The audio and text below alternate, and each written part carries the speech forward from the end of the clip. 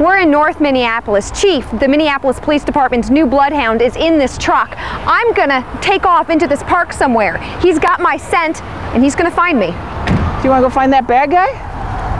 Huh? Do you wanna go find her? Officer Bonnie Edwards grabs Chief. I take off into the park, and she's about to use what's called a scent machine. It's just a vacuum that sucks the scent up onto this pad. Edwards gets my scent off the car seat. You ready? Chief smells the pad. All right, buddy. Let's see, track. He's off in my direction.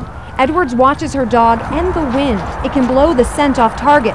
No one knows where I've hidden. Now he lost her right here, so. A hesitation, and then he's got me again. Up the hill and around the trees. Did you get me?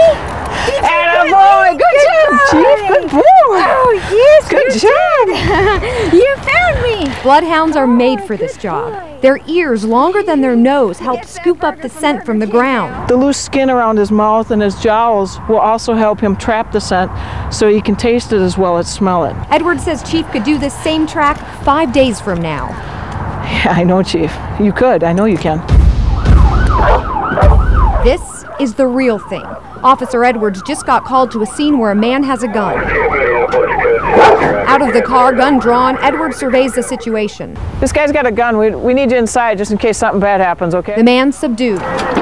Chief isn't needed this time, but it's nice to know he's here when we do. It's absolutely doing something for our department and for the citizens, and this is for them. Minneapolis is one of only 2 departments in the entire state with bloodhounds like Chief.